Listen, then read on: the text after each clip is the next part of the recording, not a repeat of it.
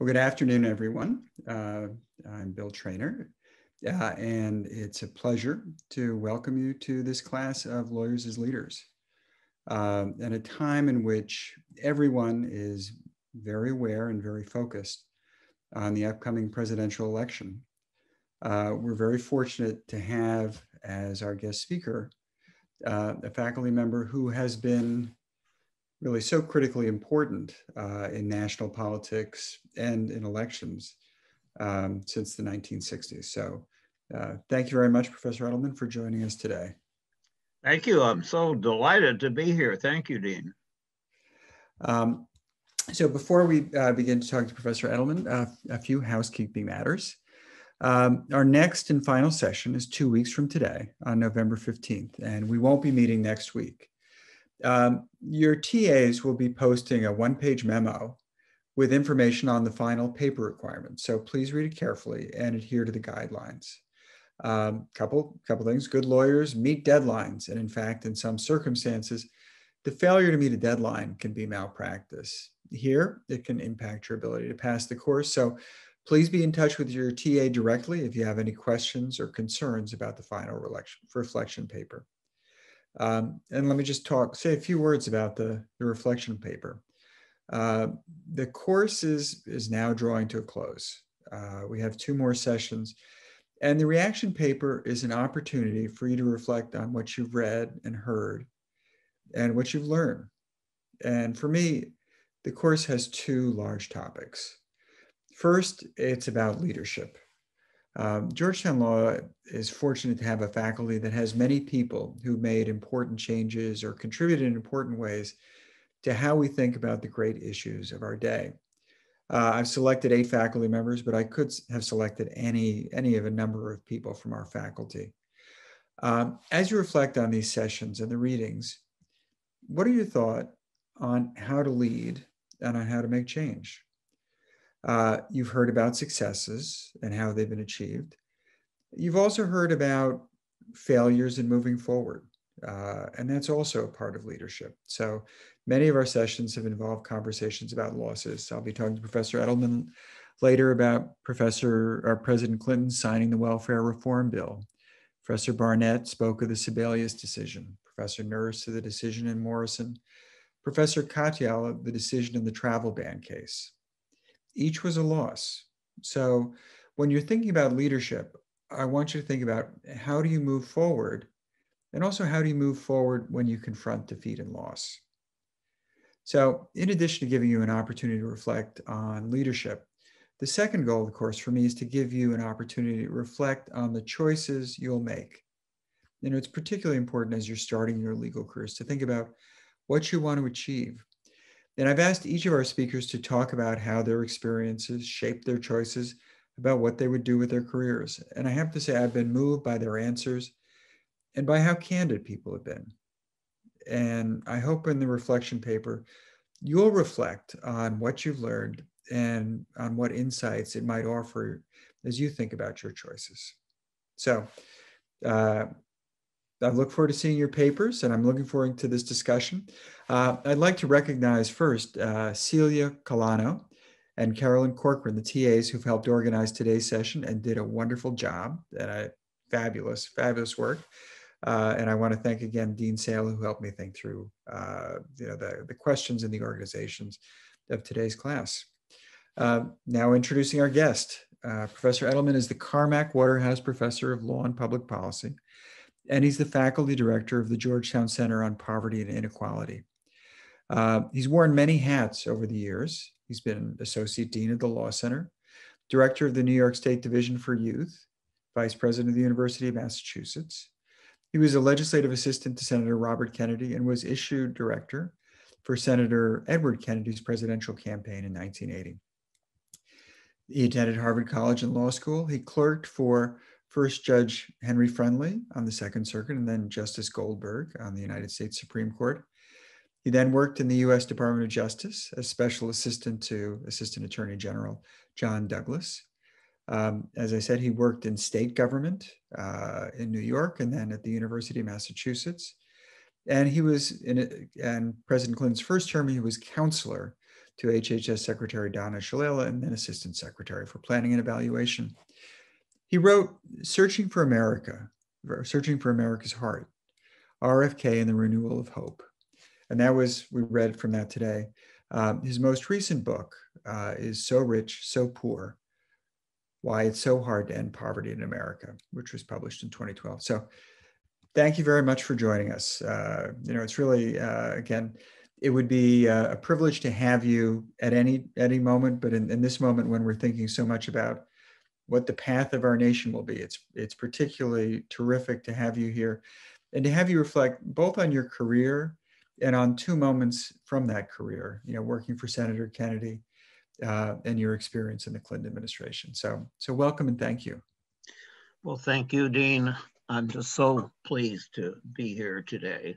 Of course, it's a time when I wonder whether anybody's paying any attention to anything except the elections coming on Tuesday.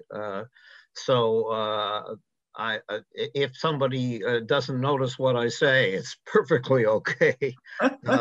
This is just a hugely important time that we're going through.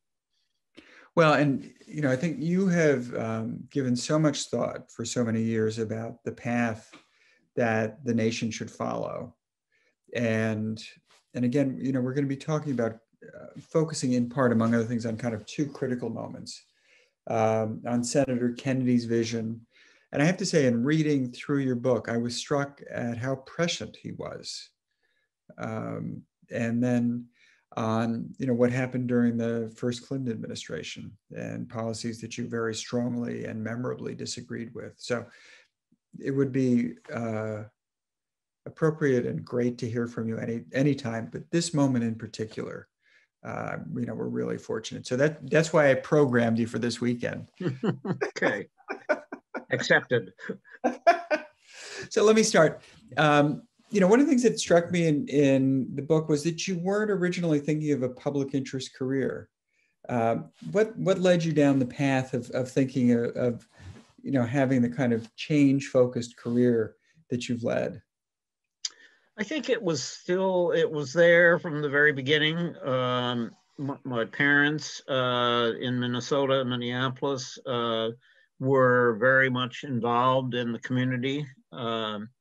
My father was a wonderful lawyer, and he did a lot of pro bono work, civil rights at the time, discrimination, the question of the fire people. It was entirely white at that time, and he did that. And my mother was a wonderful piano player, a pianist, and it came to me a lot later on that what they'd been doing really did relate to what it sort of turns out that I am. So it starts there. It's their commitment. I understood down the road that it was around there, even if I sort of wasn't seeing what is in fact the truth there. That said, I thought getting out of law school, I thought I would start in a law firm. And my idea was my father was a wonderful lawyer, but he was in Minneapolis. And so I was going to be big time lawyer in New York. And what happened, those were all very, very important. Judge Friendly, you mentioned. But in my mind, out of the back of my brain about my parents, was Arthur Goldberg. And he had been the Secretary of Labor and was a very important figure before he went on the Supreme Court. And what I learned there, and again, it sort of wasn't something that I got the first minute of it, but I had gone to Harvard Law School. Nice, I guess. But in retrospect, I now understand that the concept was it was kind of the Justice Frankfurter the way we looked at things, which is you could sort of look, this is a little bit not quite, but that you could find the answers in the existing law books. And it was, there wasn't the sense of, frankly, in where the justice was in it. And of course, now I'm at Georgetown, so I know every day that law is but the means and justice is the end. Well, that's what I learned from Arthur Goldberg, and it went after a while. He would always ask when we met with the justice before either when there was going to be the having it out with the judges and the lawyers and so on. But when we were deciding how was he going to vote, and he always said, asked to us and to himself, justice. And then he would ask, how do we work backwards, if you will, into the result?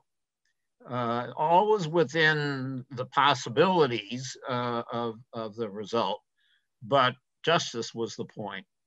And after a while, I figured out what he was doing. And at first, with that kind of the idea, the Harvard version, if you will, I realized that was not the same of what I was getting from Arthur Goldberg. And it made it, once I kind of opened up and understood that justice is the point, it made an enormous difference to me. Now, but, that's the beginning here in me having a different view, and we'll talk about more, because after working with Justice Goldberg, I then end up with Robert Kennedy, which is sort of the next big step.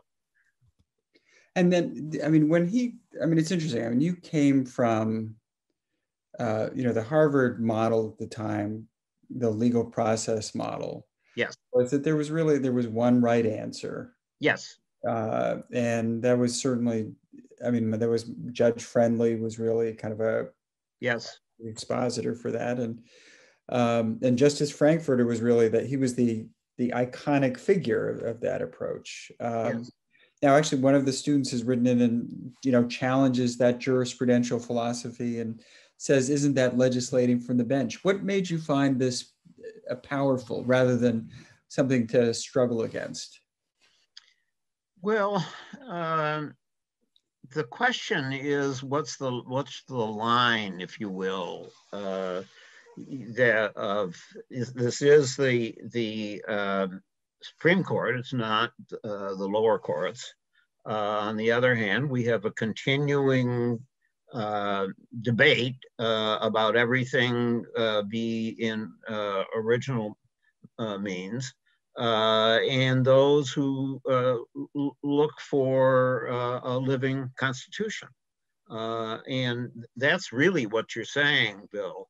That's the big, and the difficulty for us, all of us, is neither one of them is satisfactory to find our answers, because original means actually is a useful result in a pretty small number of things. I mean, when you look at Brown, when you look at a long, infinite list of things which cannot be how to decide, you don't get it from original means. You get it from a lot of times you get it from a point of precedent that finally becomes something that's settled law.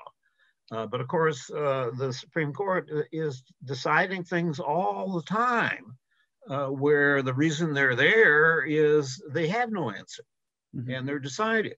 If it was easy originally, we wouldn't have to bother to have the justices out there. You just say, oh, well, it's something that happened in 1799, 88, whatever. And so that's the framework. Of course, we didn't have original means when I got out of law school in 1961 either. If somebody thinks that that's been a way of looking at it, excuse me, it's not right. It's really in the 70s when we began to have, more conservative members of the Supreme Court, and the number of people who are on the five, many times starting then, we see this two ways of looking at it. When I thought we went to the New Deal. We had the starting with Franklin Roosevelt and then Warren as far as the Supreme Court is concerned. And we thought we're done with it. We know how to do this, you know, the idea of a constitution that has this living aspect to it, whatever that means. And so we were all happy. And then it turned out to the point where we are right now, where some of us are really very unhappy. So, and we'll be back to that, I hope. But so you clerked for Justice Goldberg, and then how did that lead you to working for Bobby Kennedy? Well, so here's something that a lot of the students know this point, and certainly you and I do. There's a lot of accidents along the way. And I think that our students, I trust, are thinking about what they want their career to be and what steps they should take toward that. But I promise a large number of the people who are out there with us today better understand and do understand that something's going to happen that they don't know what it is. And anybody who thinks they can have that pathway, it's all better to think about it and see if you have an idea, which I hardly did. So it's just very important to understand that changes happen. What we do are things that you have no idea are going to happen. And that's me. Because yes, I got to clerk for Judge Friendly, and we should put our hats up on Judge Friendly because he was on the Harvard side, but he was brilliant. And I learned from him about being meticulously careful. And I learned an enormous amount for Henry Friendly. And again, he's Second Circuit. It happens that I was supposed to clerk for Justice Frankfurter. And he became ill, a stroke, and I ended up with Justice Goldberg. Well, those are two different ways of looking at the law, and it just happens that, I mean, even the fact that the Frankfurter was more, well, okay, you're in Harvard, and Professor Sachs says, okay, you go there to Frankfurt, that's all set up. I was very lucky in that, but that was on the line. And then Frankfurter, and actually, the other thing about Frankfurter, which seems a little odd, but it's true, he always tell people to go home. Go home to your home city. And if I'd done that to back to Minnesota, that'd be different in a way that you wouldn't think, actually. In any case, Arthur Goldberg comes not only different way of looking at things, but at that point in time, he didn't say go back to Minnesota. He said, you have to go work in a Department of Justice. And you mentioned John Douglas, who was a wonderful, wonderful man. His father was a senator from Illinois, as you know. And that was totally a direction that I hadn't thought about. Now, a lot of young people at that point, once I was in the Supreme Court, and it was not shocking. A lot of us came for a year or more into DOJ from the court. But that's the next big thing here, because I'm in the Department of Justice, and the next thing that's happened is horrible. It's the fall of 1963, and President Kennedy is murdered. And for the country, that's a little more important than me, that Robert Kennedy then needed to have something else to do. But I'm in the Department of Justice, and I had actually taken a job with a law firm in New York, and I never showed up. I've always wondered about walking over there and see if I still have my name on there. Maybe you have a pension. Yeah, I hope so. Well, I'd have a lot of money by now if we did. But in any event, Kennedy decided to run for senator, and I always had in my life that I loved politics one way or another, high school, whatever. I was governor of the high school statewide legislature. So, I mean, it was something, a little more selfish maybe. So I was going to New York anyway. I got hooked up because of John Douglas, and he got me into the campaign, and that led to going to work for Robert Kennedy. Well, how come and we haven't finished this, even barely started all the accidents that took place, good accidents that took place. But that's how I got to Robert Kennedy, was being in that, luckily in that point in DOJ at exactly the right time. And then, and it's really, one of the things that actually some of the other speakers have talked about is, that you can't plan it all out, that your career takes paths that you couldn't have envisioned, and you have to be attentive to the opportunities that they present themselves. And, what an extraordinary opportunity to work for Senator or then candidate Kennedy. Do you remember the first time you met him? I do. It was before I was a clerk. And he came up as Attorney General to have lunch with the clerks, and I sat next to him, so we had a little bit. I mean, if you asked him a week later or a day who that kid was next to me, I don't know that he knew who I was, but that's when I met him. And the one thing I remember from that is that underneath the table, his hands were kind of not something, like he was nervous or something. Turns out it's nothing. At the time, I thought, well, gee whiz, all these law firms were scaring him. We went to Harvard, and he didn't. He went to Harvard for undergrad. But yes, that's when I met him. We have a lot of questions from the students based on their reading the book about Senator Kennedy. So one is, what were some of the most challenging decisions you watched Senator Kennedy make, and how did they inform your understanding of leadership as a young lawyer? One thing, he certainly didn't think about leadership. He just did it.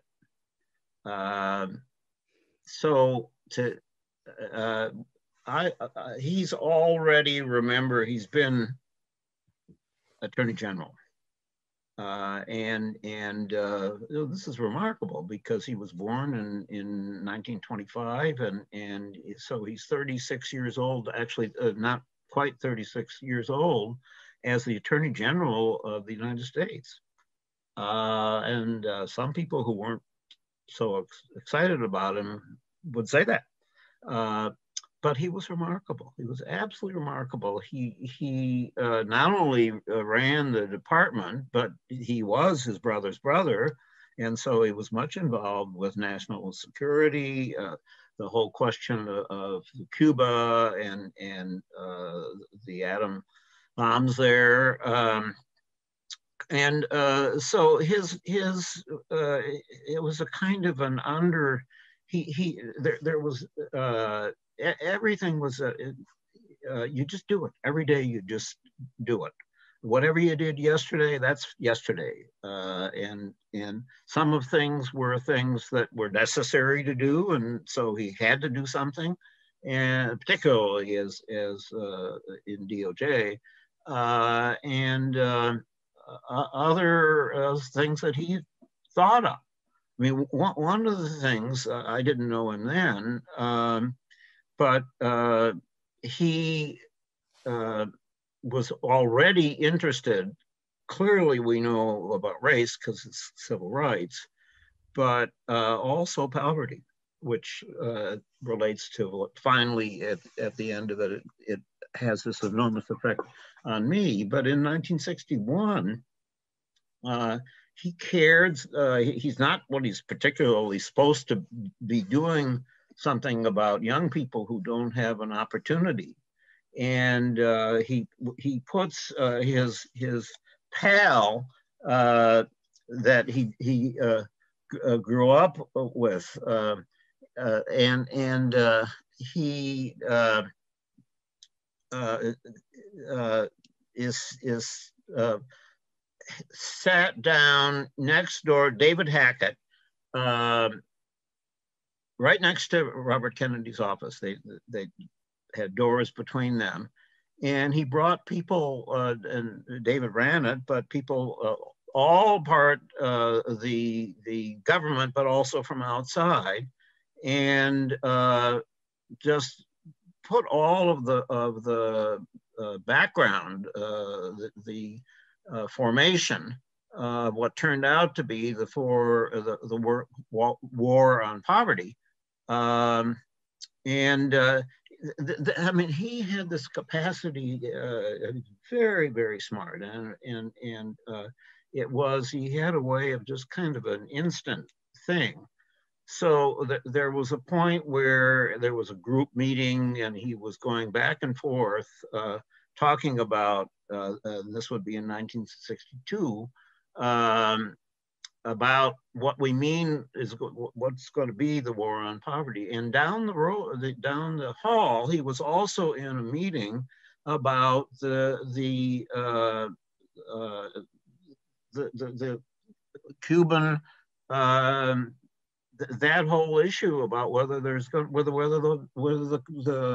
world is going to be blown up, and he's going back and forth from those two things. I mean, it just totally, that word remarkable.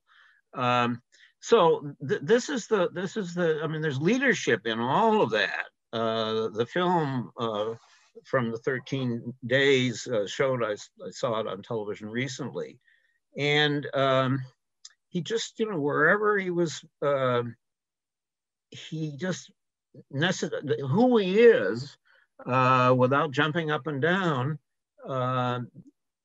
He just was so thoughtful, and so he just over and over again, he would take the lead.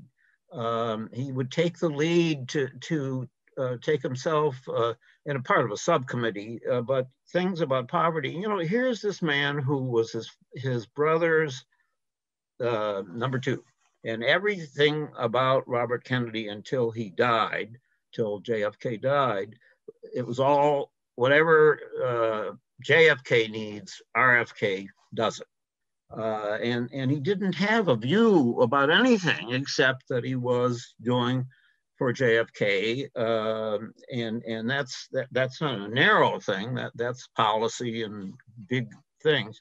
And then he loses that, and he has nothing. And he has to do this on his own.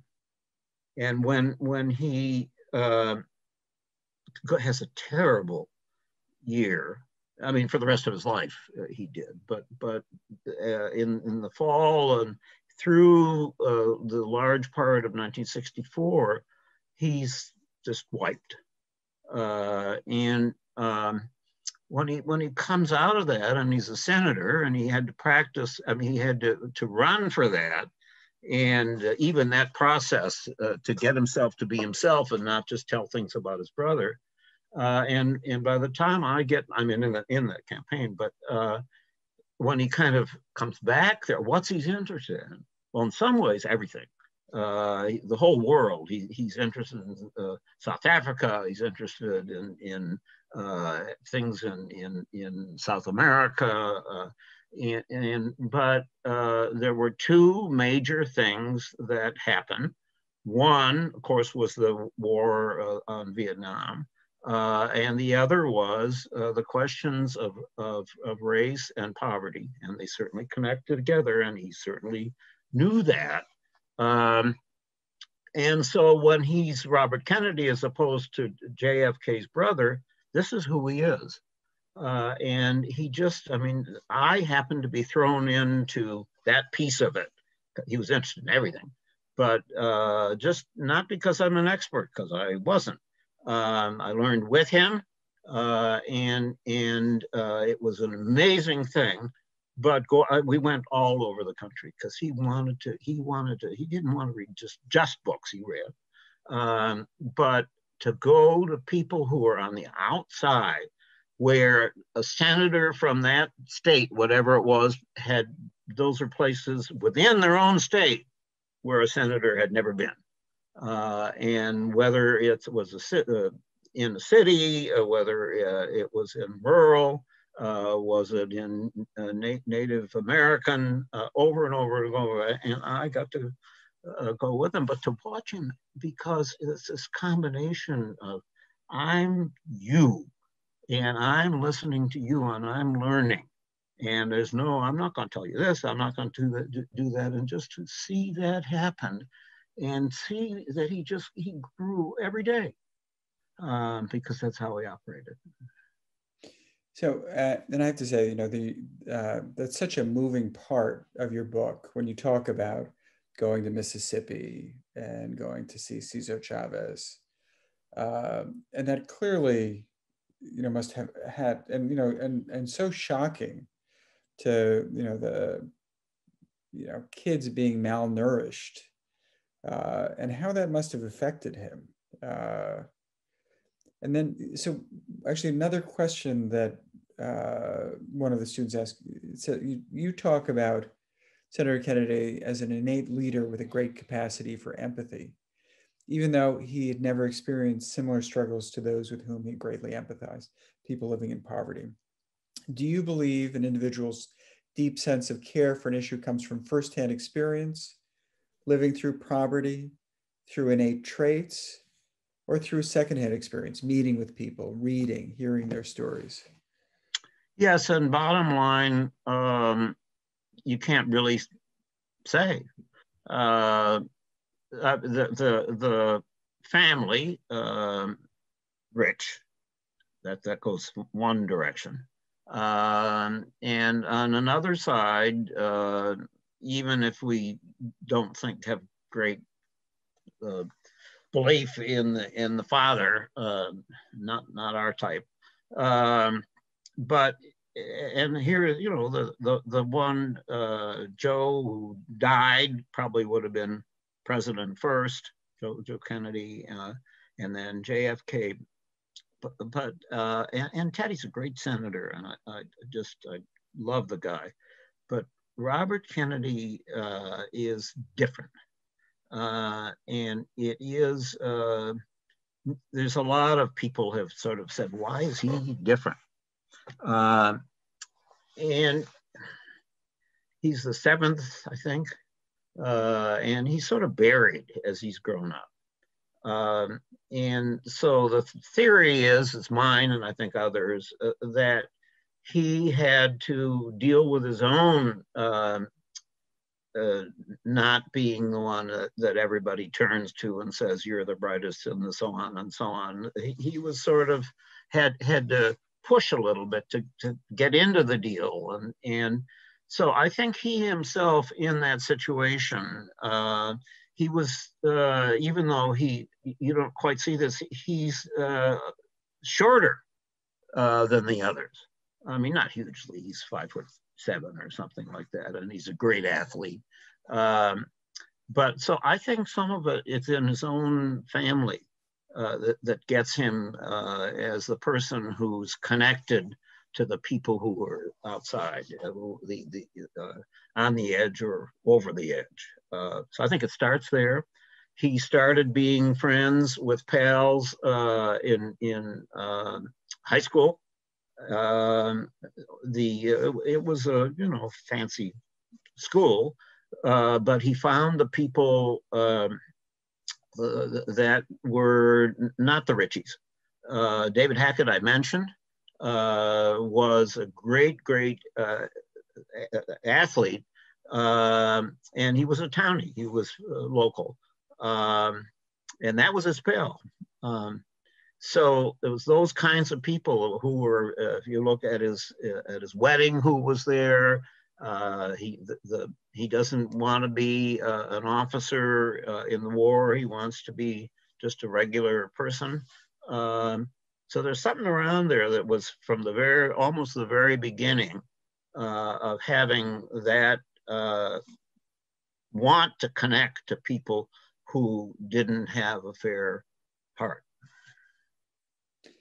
But then, from your book and from other things I read, the Mississippi, that going to Mississippi also powerfully influenced him. Is that right? Yeah, well, yes. I mean, it's. I got married because I met the woman of my love on that trip. So I have to say it's the biggest thing that ever happened. But no, I mean, he had been, for example, but it's just an example, a year before that, we went to see Cesar Chavez and the farm union. And that came because the AFL-CIO got in touch with us and said that would Robert Kennedy go with a subcommittee and go there. And in terms of me, he's already been a lot of places in a lot of ways, but that was a big thing. I mean, Chavez was so powerful and so important,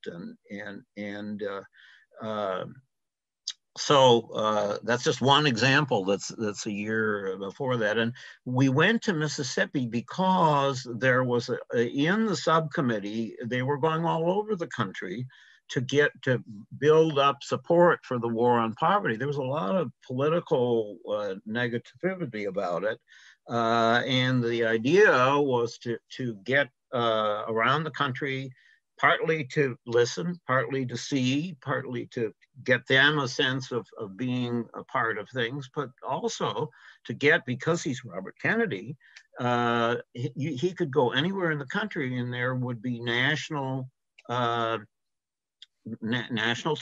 television that day. So he was deeply in it. And that's kind of the biggest, but it wasn't the first one at all.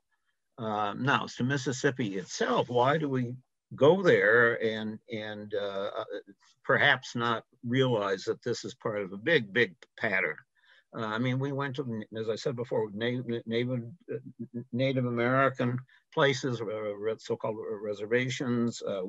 We went to, he was working in Bedford-Stuyvesant in Brooklyn a year before, because he went to that place in Brooklyn, and Robert Kennedy had given 3 speeches that I worked on the beginning of 1966 about what we should be doing about inner cities and their problems, and connecting that to the whole thing, get people to have a choice to go, not be stuck there. And he then had gone to Brooklyn one night, and he said, in fact, what's on your mind? What do you think? And the people from Brooklyn just they just threw it at him. They said, "What are you doing?" And that turned into this very, very important, interesting Bedford-Stuyvesant multi-activity program Well, this is before Mississippi. And it's in his own state, and what that's not those trips all over the country that I'm talking about. I mean, going around him, I already said them, but Chicago's another one. I went to see. Senator sent me up to see the famous mayor, and so I had my own little adventures. But let's get to Mississippi. I'm just making the point that he's in it by then in every way, all different parts of America, as far as that, even around the world. So we're going down there because this is in 1967. The point of it was about the war on poverty, and there was the largest Head Start program in the country. And my then-to-be wife, in her various jobs that she was the general counsel to this thing. They had 21 counties, and there's bad politics about it. So we went down there, and when we got down there, Marion said, I'm here to tell you about Head Starts, and this is what it is, and these attacks are wrong. But really, you have to go to see in America that there are people, especially children, in this country who are not getting enough to eat, who are near to starvation. And you, Senator, and there were a bunch of other senators, there were 3 or 4 altogether, and we went. And we saw children who had tummies that were out, they were puffed up because of odd way, but that's the way it is, and sores on the arms. And he asked the children, did you have breakfast? No. And what's in your icebox or refrigerator? There's nothing in it. And we go from one one house to the next, and he says to me, that is the worst thing I've ever seen. It's like a third, fourth kind of country. And then we go into this house where there's a little child who seems to be about 2 years old and seems to be not be able to get up. And the only people there is Robert Kennedy and Marion and me. And he doesn't know that we're seeing Kennedy there. He's trying to get some response from this baby. And Marion says, Marion knows all the stories, the brother this and particularly in the civil rights thing wasn't, there were different views about how well that was done by the Kennedys. And Marion said to me, he's the real thing. And so he went home and to his, and he got CBS. And Dan Shore, who was our pal until he died, and we go walking with his and right now, Lee yesterday. And he got home, Robert Kennedy got home, and he said to his kids, and they banged their head on the dining table. Now this is a public interest, tell you. But he was so upset.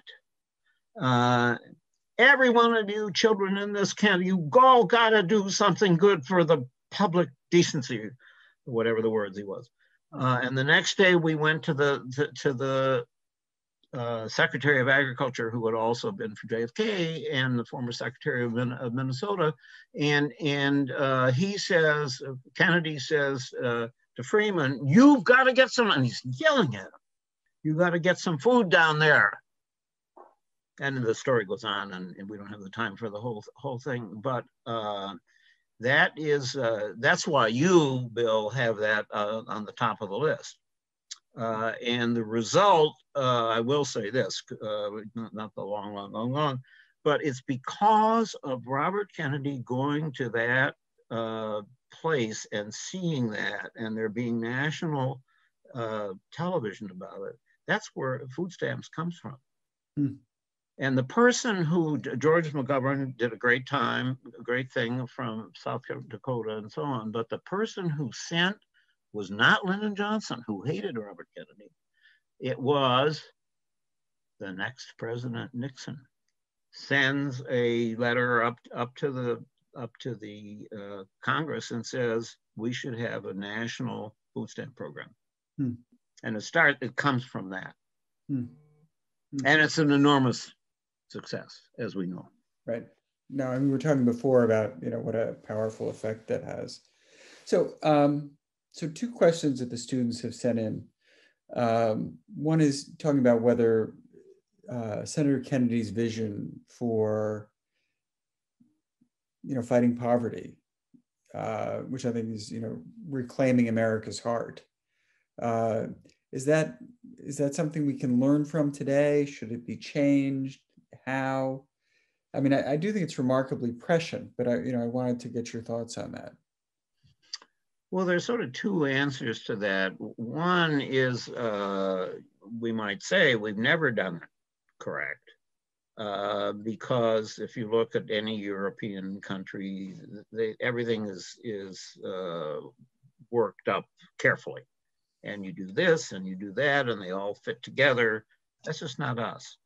And so we don't have a system, and the consequence of this is not something that Kennedy was really,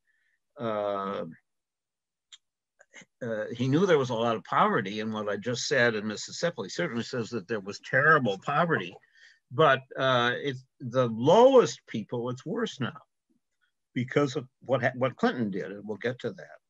But the program, the so-called TANF, the so-called reform, actually caused worse people at the bottom, and that's mothers, that's women, and their children.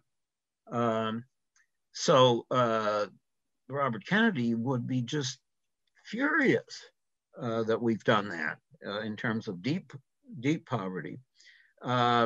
What he would do, though, that no one did more broadly, was to understand that these things all connect to each other. And so that's, I think, the point is when I mentioned to Bedford-Stuyvesant and one of your assistants here picked up on that, page 87 in the book. And about a time, which is true, he went. He's in. This is in '67, and he's really trying to do things. I mean, this is a time when the was it's a combination of race and poverty in particularly in cities, and Kennedy understood that if you wanted to deal in the inner city, to open it up so people can go to other parts, not be stuck there, segregation, but also that's been there for such a long time. Everything is not going well. The education is terrible. There aren't jobs there. The question of crime is there, just housing. And he had a view that he wasn't by himself, but certainly at that level, he was the one saying, you can't just do one thing. You've got to do all of it. And I think, Bill, that's the point here, that he understood that we've never quite, I mean, there are people who understand that. It's not just he understood that, and not now that nobody does, because there are people. But that's the piece. We're having a time on race coming back up to the time. So sad and terrible. Now the story in the 60s didn't have a mass incarceration. That doesn't come. It starts in the 70s. So if we think that it was bad in the inner city, it actually gets worse, because we go around to pick up African American young men and some women and put them in jail in huge numbers. And it wasn't even that in that respect. That's gotten worse. And then the other, we're talking politics here, and the way we are doing politics in our country. Because the other thing, then, I mean, why do they want to do this? Don't kid yourself. Why we're doing mass incarceration is a lot of politics to make sure that we still have the racism operative with the political results. And the other for women was they started then a war on welfare starting in the 70s. So none of that. Robert Kennedy never had a big fight about incarceration. It certainly wasn't wonderful the way it was, but it wasn't. It was part of that larger thing, but it's even worse now. So that's the bottom line here on that question is, what was in page 87? He goes to I think it was the New York Times reporters in Washington, and asked him what would he do about inner cities. And he said, well, I would have all of the mayors city by city with all of the people that would be relevant from that community, and they would come to Washington and they would sit in the White House and be made to work on making a plan that cut all of those areas. And we'll get them. If I'm president, we'll get the funding for having that kind of an answer. Now, if you actually to try to do that in exactly the way, I don't know how many cities you'd get done, but the point he was making is that you can't think of this as just one piece or another piece. You have to think of this as a totality. And that's, I mean, what you talk about is really an incredibly ambitious plan that was public transportation and jobs and community economic development, and really kind of hit every angle in a very holistic and ambitious way. Yes. Is that something that we could revive today? Well, we should be there's a lot of things to do. The answer is yes. But, you know, if you said, the first thing is, can we do things if we're fortunate on Tuesday? And we have a different president and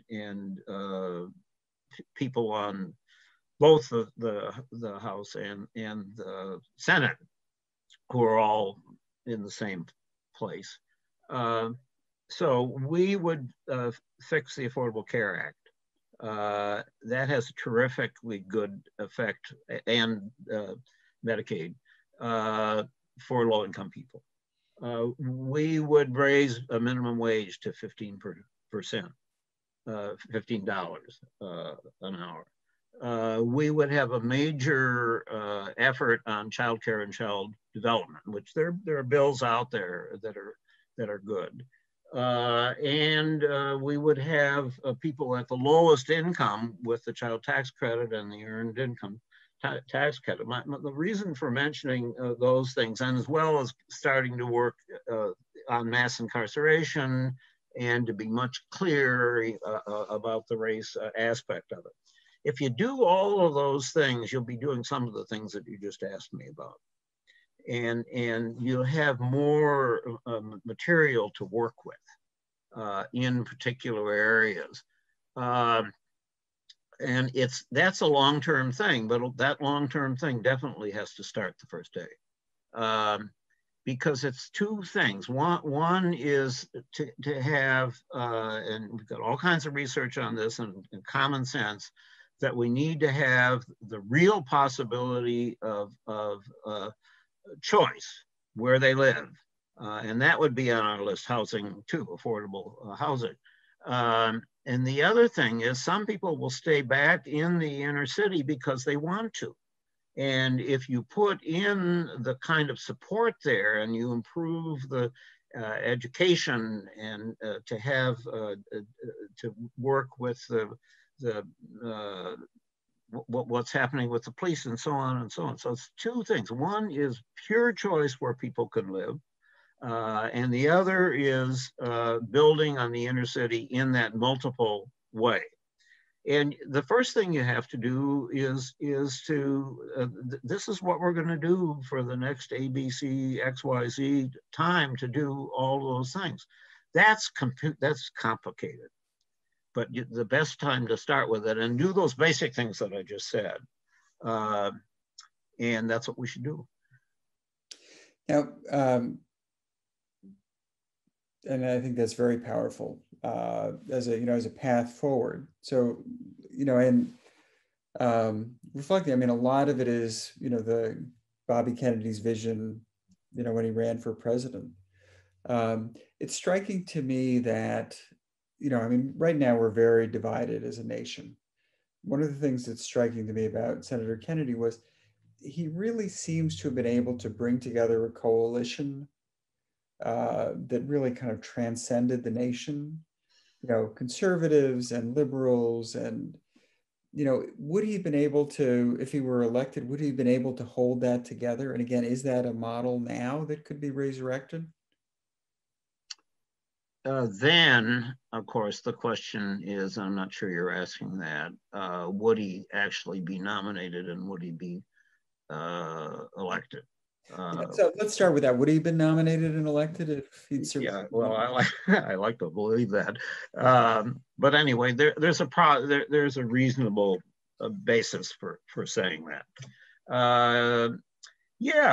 I mean, what he would do now, some of it is because he's the president's brother. And all the stories which are true about Indiana in the presidential in 1968 in the primary, he could get people who on both black and white, and that did happen. Is it something that could be done in another place? I think so, but I don't know. But it definitely happened in Gary, Indiana, and other places in Indiana. So we like to believe that he certainly would try to bring people together. No question about that. Now, he's not here. That's one. But two, he's not here. We're here. And whoever is here has the responsibility, all of us, to do that. It's just very, you don't get somebody who has leadership of that. I like to think that Obama, had he been able to, he only really had the first 2 years of his being president, and then he didn't have the capacity to get these kinds of things done. But the difference between saying this is what we ought to do and the unusual person, and I actually insist that if we don't have that, it's our responsibility to do it. But in terms of specifically here, let's just hope we grow up. I mean, we have the possibility after this Tuesday, we have an opportunity. That's what I want to say. If the things happen on Tuesday, it is our opportunity. This is an enormous opportunity for this country, starting Tuesday or Wednesday or whenever that is, Thursday, because it's on us.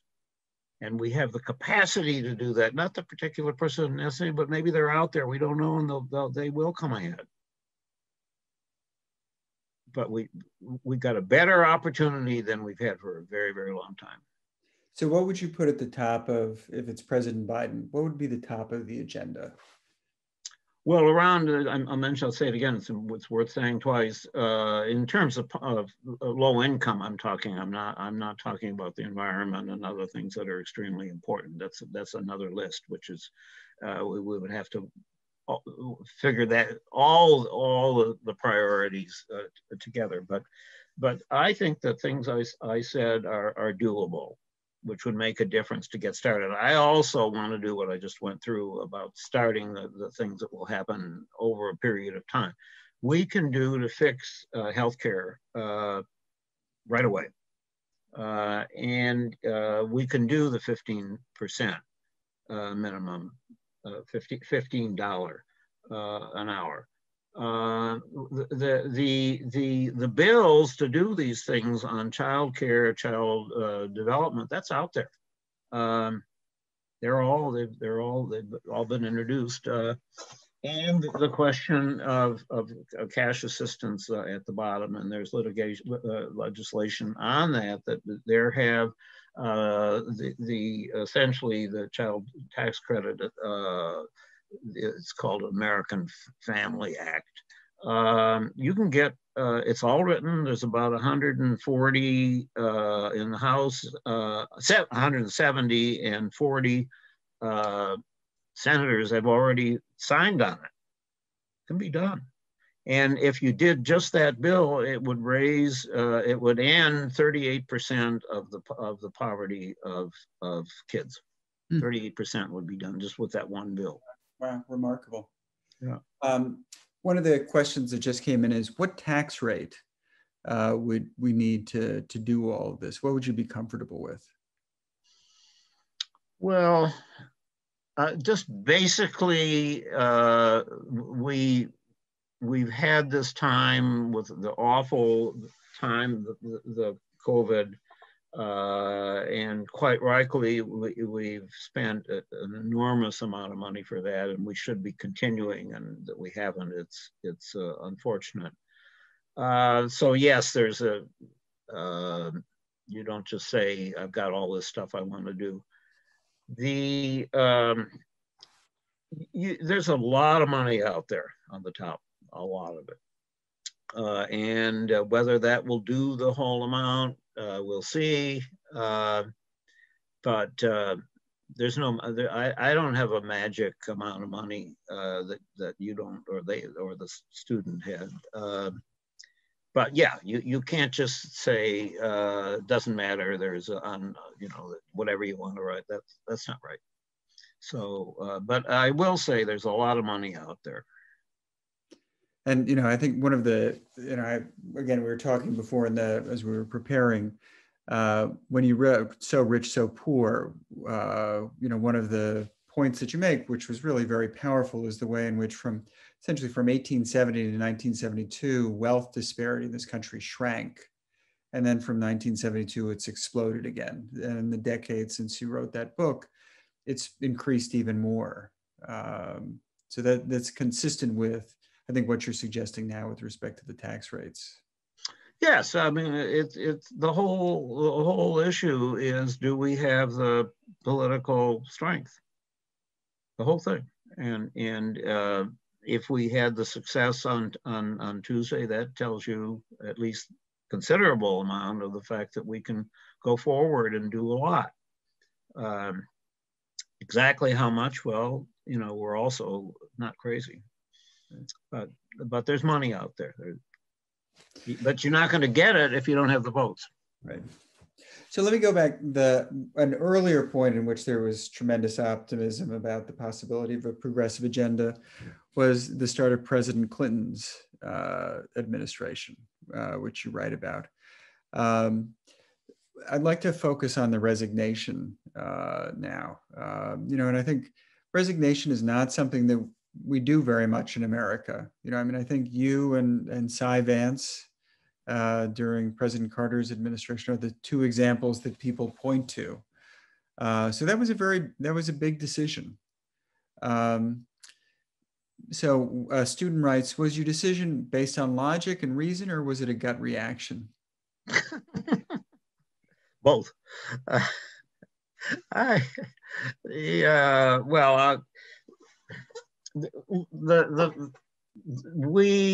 I actually, kind of silly on my part, thought through 1996 that he wouldn't do it. I'm talking about the welfare law. So I had conversations with people in HHS where I was, and there was one friend and who was my number two, said, "Don't kid yourself." That's to say, when he said on the day that he decided that he is going to sign the bill, I was kind of surprised. I mean, I wasn't shocked because he had been playing around with it, and the signals were not good. So I didn't have. My friend Wendell said to me, if he says that that he's going to sign it, he said, I'm going to be out there the next day. And it took me a little bit to get myself together. So it's a combination of an instinct, but also that was just wrong. And the one thing I did was I asked the people who worked with me, and I felt like I had to be with them. And they said, these are career people, and they said, okay, Peter, we'll do what we have to do inside. You go outside. And I did, and I didn't go until after November because it had the I did want Clinton to be president, and Bob Dole, who wasn't a horrible man, I didn't want Bob Dole to be president.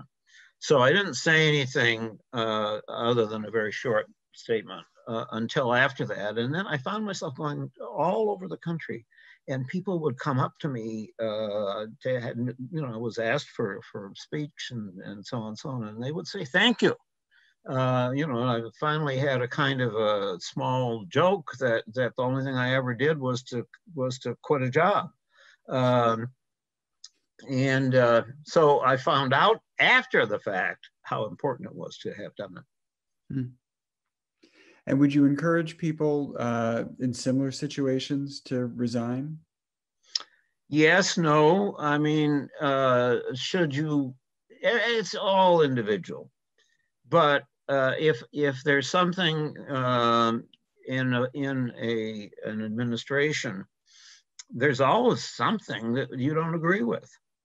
And so you can't go around, and it's on the other side of the town. It's another department. You're nothing to do with it. You just think it's wrong. That doesn't seem to me. I mean, you can quit, but even that, it's questionable whether you really should have. If your problem that you're working on it in the way it's supposed to be. So there's got to be a connection. I had the responsibility with one other person in the department, or two others, and that we had the responsibility for that. So I think that's important. But then the other side of it is if you can't, you really have a deep disagreement, I think it's appropriate to quit. Well, I mean, in your case, it really made a powerful statement. It turns out it was. I was, I don't want to say I was pleased because it's terrible. But the fact that it made some difference, I didn't understand how widely around the country who thought that there was basically nobody in Washington who understood the significance of this. and I and the other two were sending a message that we understand what this is, and it turned out just a sense of there's some sanity Mm-hmm. in Washington, some. Yeah, I mean, it's very powerful. And we're drawing to a close. So there are a number of questions that students have that are really advice questions. So so let me read some of them. We'll see. Sure. First, one student writes, Peter, they write, how did you and Marion Wright Edelman, your wife, balance your professional aspirations, civic duties, and family life? And do you have any advice for law students who might be worried about balancing their career with their personal lives? Not deeply knowledgeable, except there are people who are there today, and those of us who have children, depends on the age a little bit, and we both have jobs, which both, if that's what we do, we should. And it's very tough to do it. I think the best thing to say is you're not alone. This is not easy to handle all of those things, and you know, my hat goes off to everybody. You know, honestly, we had Ms. Amy. And Ms. Amy was from my wife's town in South Carolina. And that was our secret. I mean, it's not a secret, I'll tell you. But that we could, that made it easier, because she was absolutely 1,000 person. Lived with us, knew Marion since she was a baby. And she was just a miracle. So that takes away my being much advice to anybody else. It's very, very difficult. I mean, I think, you know, one thing that I think it's very powerful for students is, you know, to acknowledge that it's a challenge. So thank you. Another student writes, quoting from your book, you write, the very fact that there are people who care so much and who are determined to make things happen, there are even people who run for office, should be an inspiration that gives us a renewal of hope. So the question is, how do students find these people and cultivate mentorships with them, particularly in our virtual environment? I think in terms of our faculty, we have a remarkable group of people. And I think there are people, speaking kind of generally, that some students feel, how can I do that? How can I go talk to my professor about whatever it is, not just maybe not, but beyond a case to understand what it means. The door is open. Every place, every person in our faculty is ready, and so I think that's now in terms of the public interest. Everybody believes that in general, but one of the strengths of our faculty, and any good faculty, is that we have different kinds of backgrounds. Everybody's responsible, but if you want to dig in more on the specifics of public interest work, that isn't everybody for that specific thing, but that's a big lot of people, and we have every kind of intellectual areas to make it a three-dimensional place. And there are people who will be helpful to places specifically about public interest kinds of things. I'll bet you that some of you haven't taken the possibility of having that conversation. If you all have, wonderful. Then let's go, let's find out. One of the reasons why I have a field placement seminar, and there are lots of other ways to do it, outside of the building. And again, you got to get off your walk out to find those people, both to understand about the work that they do and that you even get a chance to do some of that, but also people who give you some background and advice in those places. And so all of that is kind of your responsibility. There's a lot of people to talk to. And any one person you talk to can give you 5 more. I think, one of the things that for me was a takeaway from your book is you're talking about the people who are your mentors who had such influence on you. So Justice Goldberg, you'd also talked about Assistant Attorney General Douglas, Senator Kennedy. And I think you've really made an effort to do that at the law school, both personally and then, the field placements. I think that's great advice. And to go back to another point that you said, we have faculty members who are totally different in terms of what they're interested in. But part of this, what you're, I think, calling on people is to think about, who has a background that they're interested in exploring. And we have many faculty who would love to talk about, possible career paths. So that's terrific advice. Mm-hmm. Yep. So this is another work-life balance, a little different than the one before. Throughout the book, you discuss Senator Kennedy's ability to deeply connect with individuals. How do you think he balanced his immense workload and being in the moment with each person? He just loved that. And it was low-income people. He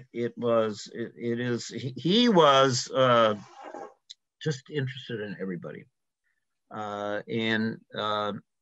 So he's also interested, 2 of the great poets, Russian poets of a couple decades back, and got to know the 2 of them. And he had from his father, he had a relationship with President Hoover and General MacArthur, because he had this, and he didn't agree with him, but he learned from that, and he listened, and he just loved to interesting people. And I saw it happen. I saw it with my wife, because she met her at a time when I was there, and he had an instinct that these are. Cesar Chavez. I had the possibility that I was there with them and watched that. They came to a parking place outside of the place where the hearing had been, and they just started talking to each other in this parking lot. And it was a real scene because you had circle. They couldn't hear the people, but they knew there was something going on there. And from that, they were just close friends until he died. So he just had a particular sense of people who were very special, and he understood. He just got it. And I watched some of it. That was just wonderful. But he also, I think he also just was interested in people. Yeah. And, Yeah. I worked at the Department of Justice in the late 90s. And I heard from so many of the senior attorneys about when he was Attorney General and he would come by people's offices and yes. the door would be open and then the Attorney General would come in and ask them what they were working on. Yes, true. Yes. And so, I mean, this was 35 years afterwards. Then they all remembered. They all remembered. Yeah, no, absolutely. Because it's on a couple of levels here. One is he just likes everybody, except that, who we don't, and which is right too. And the other is this other level of the people who was a smaller group, where he just gets this instinct that this extra person, and they're both there. They're both there. And so when he met Marion, he got it. And of course, who wouldn't? But yeah, it's both those things, Bill. So let me go to the final student question. So you write about your time working for RFK, I'm quoting, "Like many who experienced so much so quickly in the 60s, you write, I was not the same person at age 30 that I had been at 25. I had been shaped by witnessing injustice in the company of a man who constantly sought it out and tried to right it." The student asks, "I believe many of us are having similar awakenings as we experience, quote, so much so quickly, unquote, in recent months. How do you recommend staying grounded and guarded against cynicism when the world feels like it's turning upside down?" You're not allowed to. I mean, if you care about all this, which we do, you can't walk away with it. Things are going in the wrong direction. You can't walk away.